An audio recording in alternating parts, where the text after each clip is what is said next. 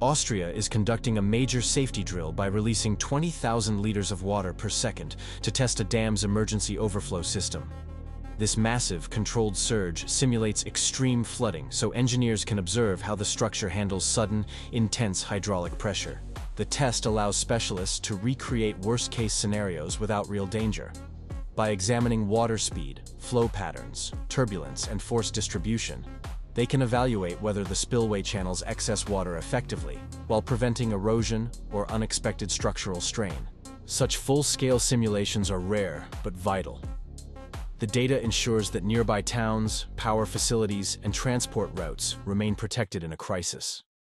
These proactive stress tests strengthen emergency readiness and help guarantee the long-term resilience of critical infrastructure.